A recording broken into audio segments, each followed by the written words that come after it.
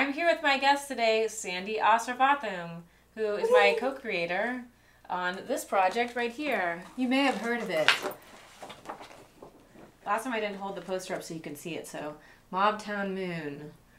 I've made the date very large so that you can see that this show is just a mere 6 days away. And look how calm. What? Look how calm we look. I had it down for October 4th. No. So, Sandy, I would like you to start, just tell me a little bit about, I know that you started as a journalist. So I'm going to let people who don't know you get to know you. So Sandy Asarvatham is an accomplished writer, jazz pianist, songwriter. What else would you call yourself or describe yourself to people? Shanties. Over ambitious. Restless. Searching. Just impatient. All sorts of things. I think those are good. Those all lend themselves, like when you listen to Sandy's music in a few minutes, she's going to play a couple original tunes today too. She is very verbose, which is great. I like verbose. You are very verbose. But that's the negative way of putting it. I'm sure there's probably a better positive word. Thank you. Prolific purveyor of words. Prolific purveyor of words. And you'll notice this in her songwriting style too. They're very full of literary references, great metaphors and imagery. We'll get to that in a second. What made you decide, like what was, when did you decide that you wanted to sort of leave, you didn't ever leave freelance writing, but then when you wanted to dive more into music, like tell me a little bit about that story. It's a really long, complicated story. We only have 1 minute. I've written a book about it that I hope to publish one day. That's right. But the gist of it is that many things were not going right.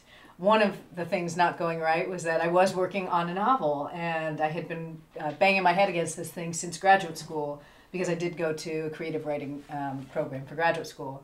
And I got a piano, the first piano that I actually owned outside of my parents' house, and I started playing again. I started taking classical lessons from a teacher in Ellicott City, and I don't know, the thing just snowballed.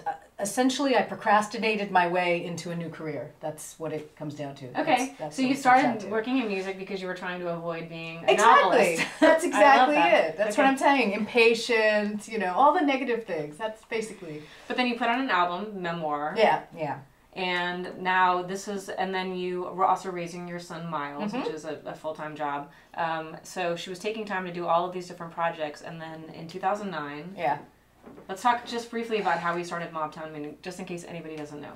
Well, the legendary story now is I was on a treadmill running, training for a triathlon, and among the few choice albums from childhood that I was pulling up again to try to listen to long stretches, 45 minutes at a time, was Dark Side of the Moon. And I hadn't really checked it out deeply in a long time, and I think this might have been the first time that I really sort of thought of it from a musician's standpoint instead of just a fan. Yeah. And it really just filtered into my consciousness, into my imagination, and then because I have this background in jazz, it's funny, like jazz musicians call me a pop musician and rock musicians call me a jazz musician, but whatever, I'm somewhere in between. But I do have enough training that making arrangements of other people's songs is sort of part of the nature of the beast. And so I started thinking about it from that musical point of view, but also from the philosophical point of view that you talked a little bit about the war and this and that.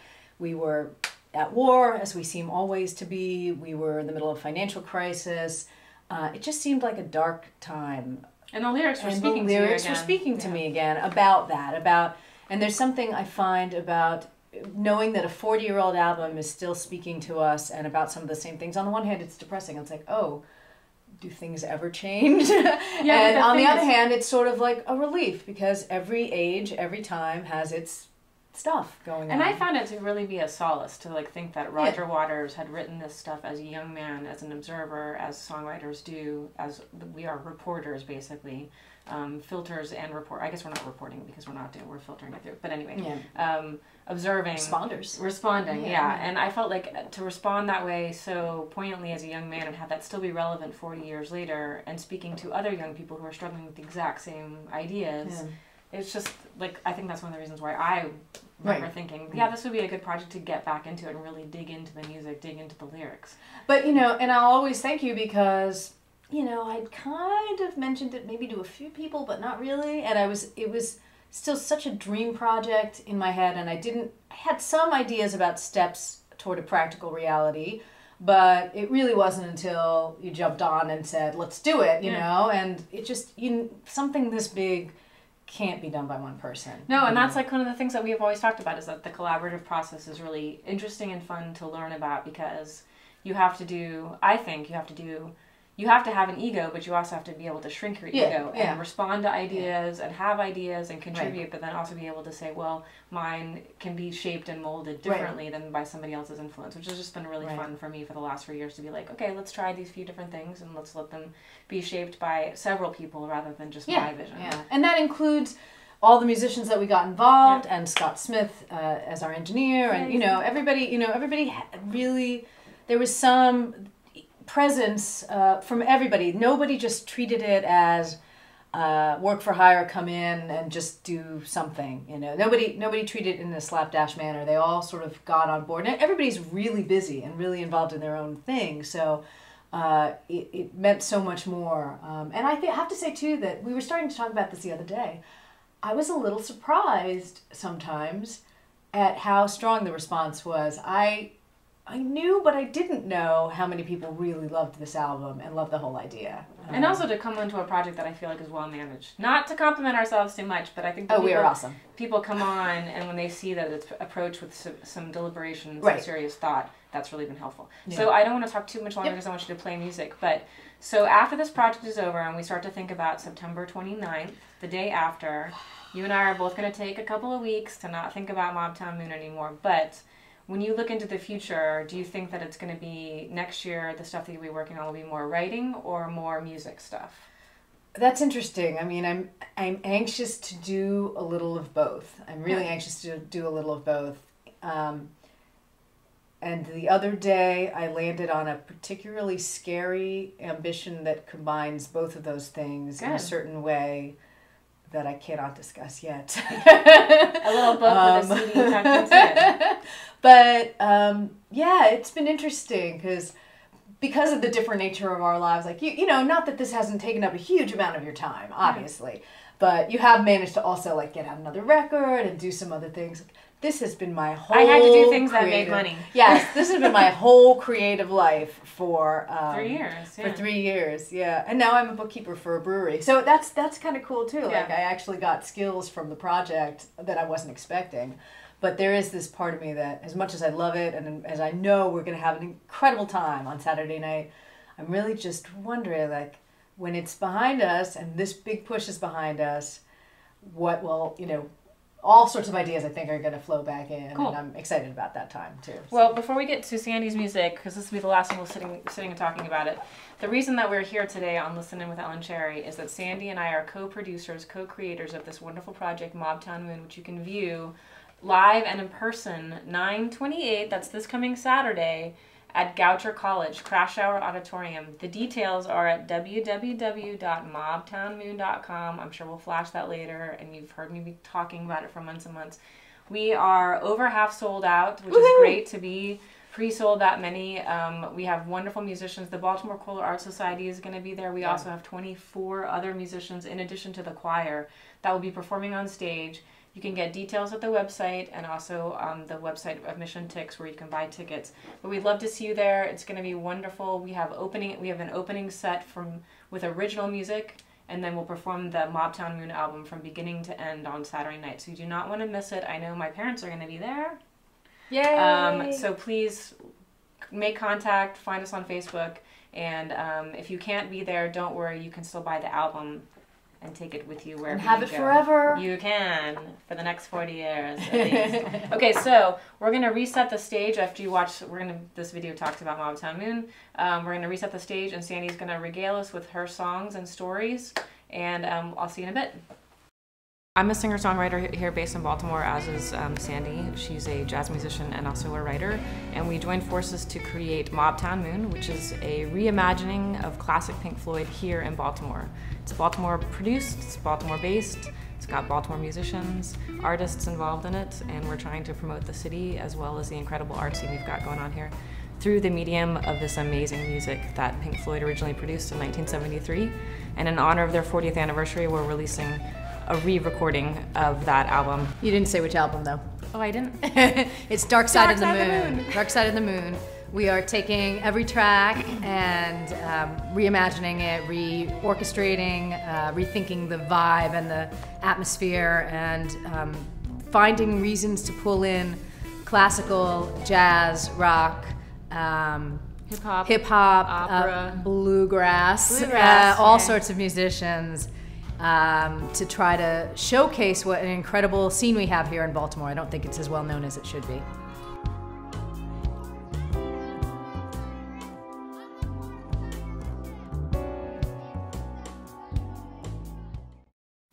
So Ellen asked a minute ago about what else I was going to do afterwards, and I have, I think, 12 or 15 songs that I've never recorded. Maybe one day, if people buy enough Mobtown Moon albums and we are able to put a little money in the bank, I might be able to record some of them. This is one.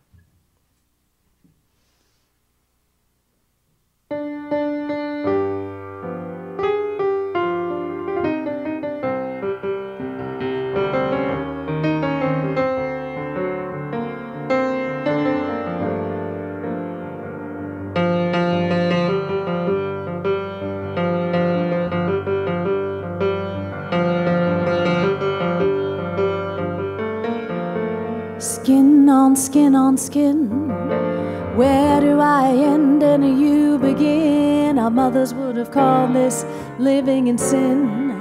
We just call it living. Hand inside my hand, lead you all across this land. Fingertips like a burning brand, taking what you're giving. Mark me as yours, mark me as yours. Close all the windows and the doors, chain my heart to the floor. Mark me as yours, mark me as yours, mark me as yours. I'm not wandering anymore, so baby, mark me as yours.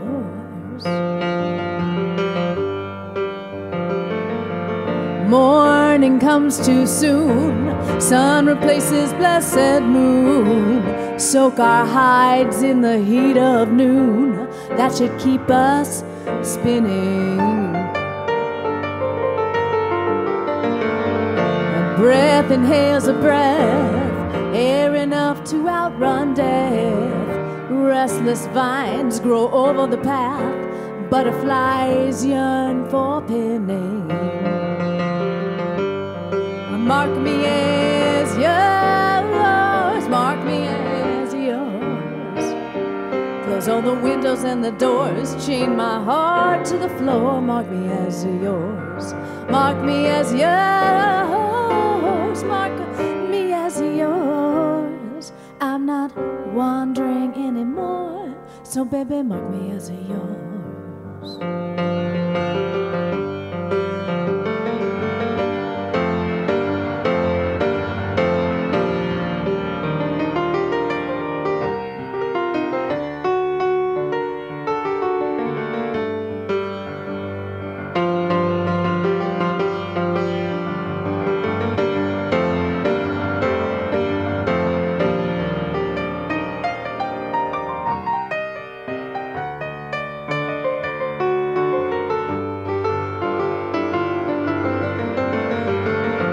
Mark me as yours, mark me as yours.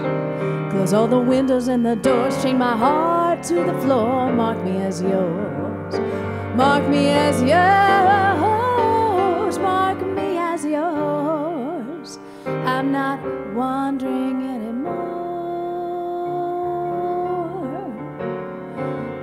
Pacing around the crate, bar the door before too late. The opposite of love is not called hate, something more like slipping.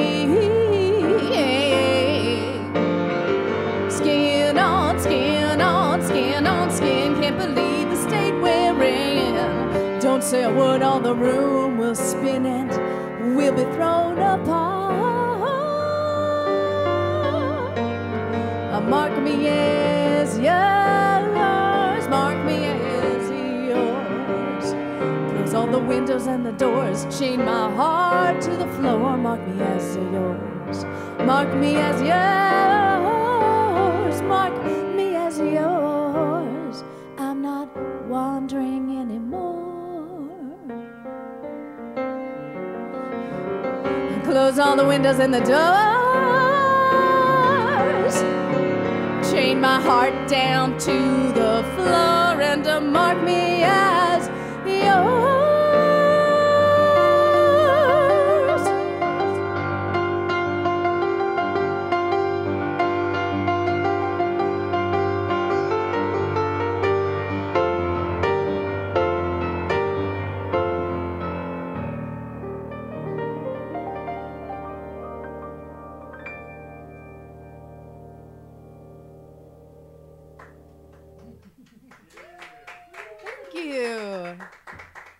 You know, we talked about verbose, we talked about literary. We didn't talk about the fact that, like, a lot of my songs are kind of dirty. I don't know how that happens, really, because I'm so square. I've been married for 20 years. I'm totally square. So I think of these two songs sometimes as a pair, because that one speaks to me of, you know, the crazy, intense happiness at the beginning of a romance, and sadly this next one is kind of the opposite.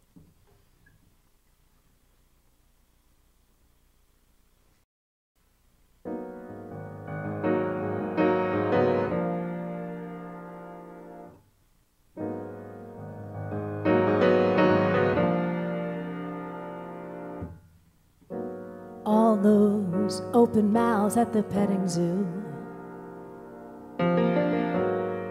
all that naked yearning reminds me of you. Days of desert dry, no sign of morning dew. Years of empty gestures of motions gone through. How can I feed you? How can I feed you? How can I feed you? I'm starving too.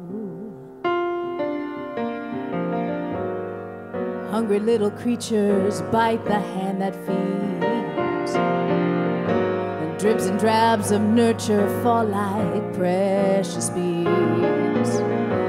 Innocent and woolly still knows how to bleed. When did mere survival start to look like greed? How can I feed you? How can I feed you? How can I feed you? I'm starving too.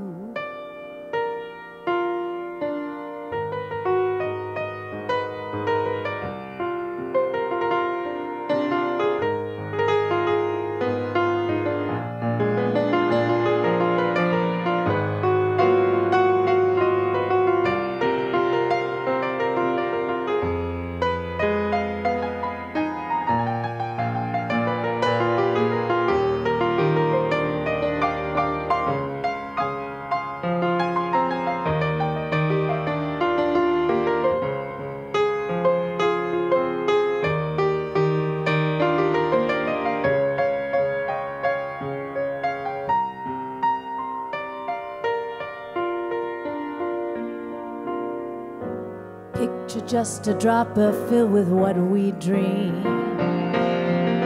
Memory of abundance, honey, golden cream. Something to sustain us or we'll lose our steam. What is now a trickle was once a rushing stream. How can I feed you?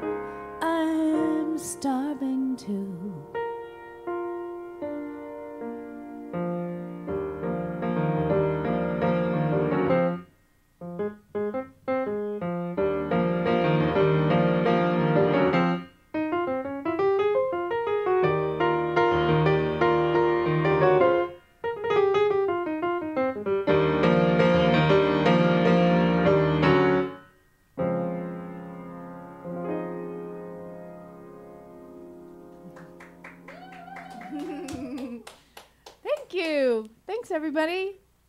I hope there there vast millions out there? Woohoo!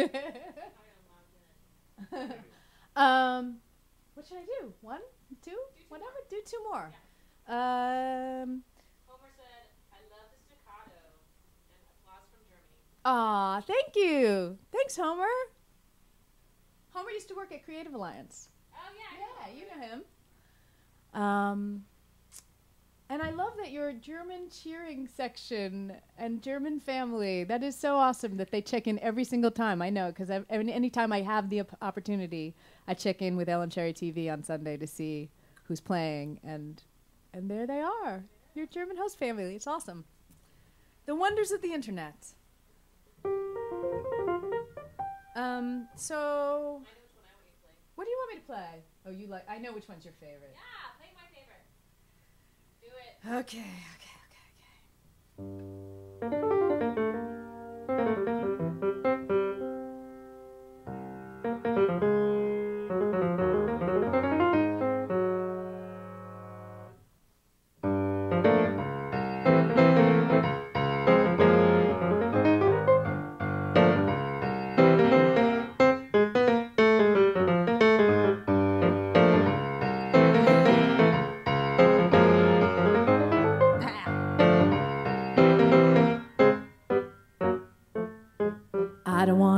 Don't want to talk about it, even hear it all debated on the television show. Can't abide discussion, tolerate dissension, penalize progression, or come up with alternate scenarios.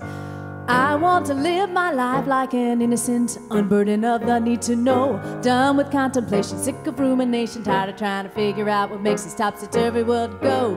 Gertrude Stein is in the city of nets tonight. She and Alice B have prepared a beautiful spread.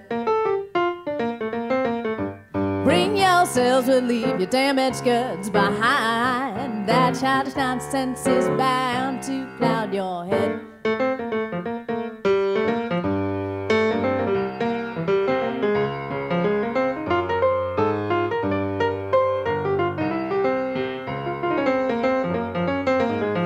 Being hounded, tragedies compounded, totally astounded by the terror and the bloody vengeance cue. Can't afford ambition, filled with inanition, passively conditioned to believe there's nothing else that I can do. I want to sleep as deep as an innocent, swaddled in pink or blue. Won't accept provision of my indecision. This is how it was and how it will be, so I leave it all for you. Gertrude Stein is in the city of nets tonight. She and Alice B have prepared a beautiful spread. Bring yourselves, but leave your damaged goods behind. That childish nonsense is cloud to blind your head. You asked me for a hard song.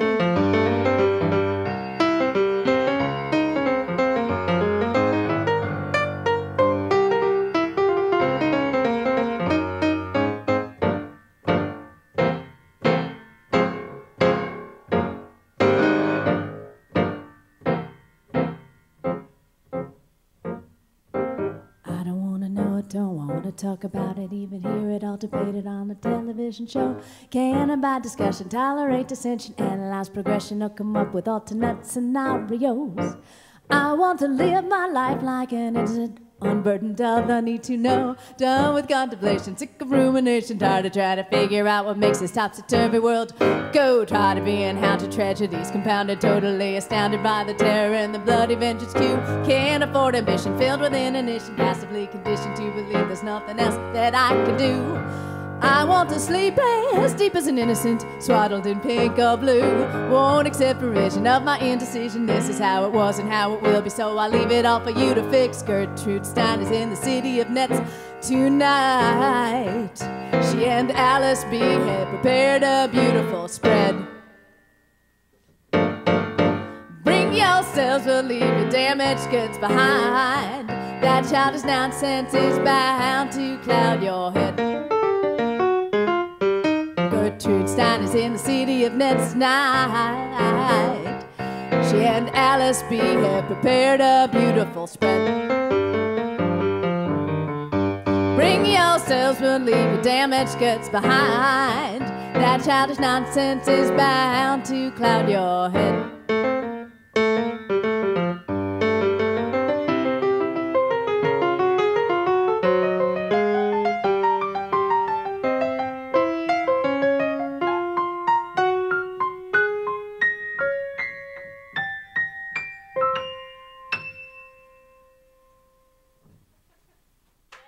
So before Sandy and I are going to finish out the show today by playing a track, a stripped down track from the Mobtown Moon CD to excite you and make you want to go to the website immediately and purchase it, and also to show up on 9/28, as we've been talking about. What's that day? 9/28, September 28th, a mere 6 days from today. I'm pretty sure we have everything done that we can. We hope to see you there. Also, to let you know, next month's guest will be Ben Frock. October 20th on Listen In with Ellen Cherry at 2 p.m. Eastern Standard Time will be Ben Frock. He's our trumpeter on Mobtown Moon, so you can see him this weekend. And then you can also see him right here on the internet in about a month. Incredible composer. Yes, he's a composer, songwriter, super sweet glasses. He's got awesome glasses right now. All right, so we're going to play a little track for you, and this is going to play us out. So thanks for listening, and we'll see you again hopefully this weekend, and if not, then next month. And thank you to my very special guest, Sandy Asarvatham. I posted her website. You can see her, sandyasarvatham.com, and I'll post it again before I log the chat up. It's perfectly phonetic. It is. Yes. It is phonetic. It's perfectly phonetic. All right, let's do it.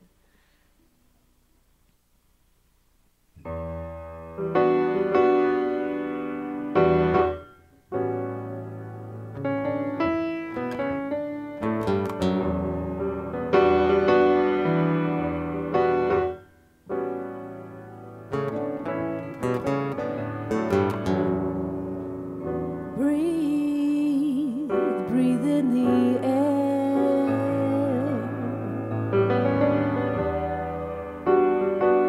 Don't be afraid to care.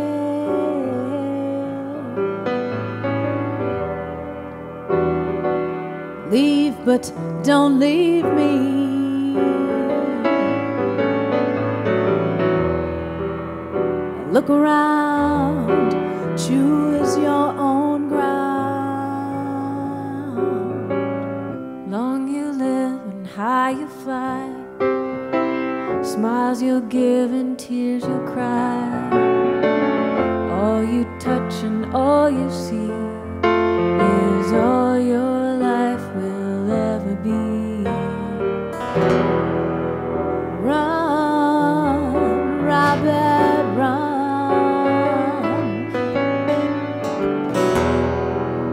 Dig that hole, forget the sun.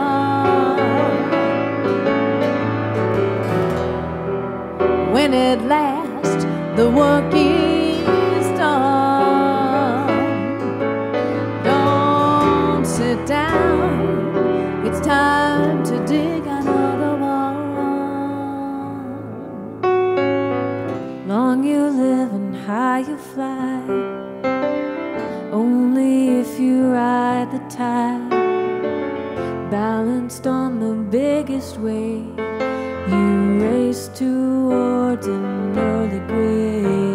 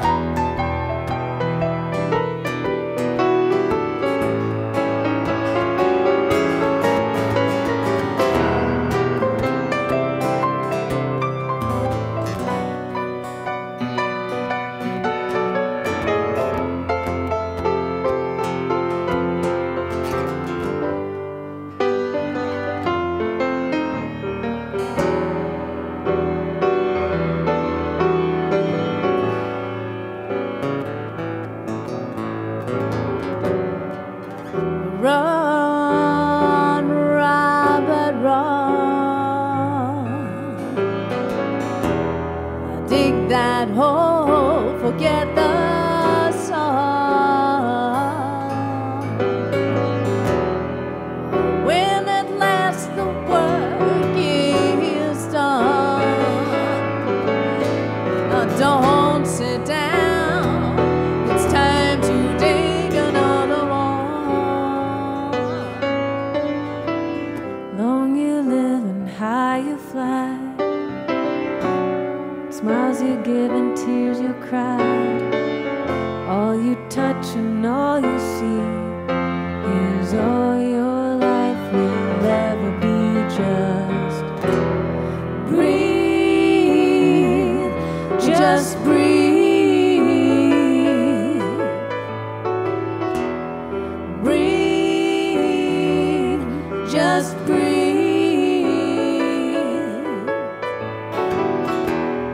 breathe, just breathe, breathe, just breathe.